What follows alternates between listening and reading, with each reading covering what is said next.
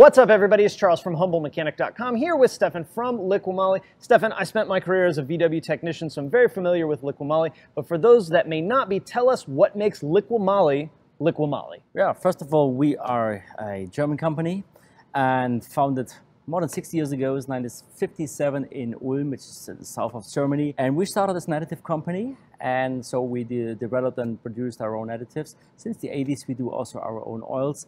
Today's range we have is more than 4,000 different items. We ship to 128 countries now worldwide. As I mentioned already, we have much more than motor oils. We do a lot of racing, 2 wheels, 4 wheels. We have an own marine range. We have a car care range. We have an industrial range. We have creases, all specific high quality products.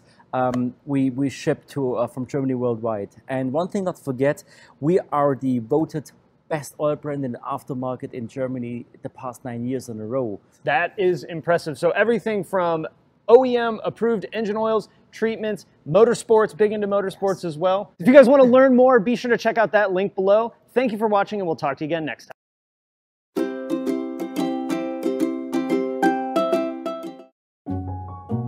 Finish Line's premium grease is engineered to protect your bike, no matter the conditions.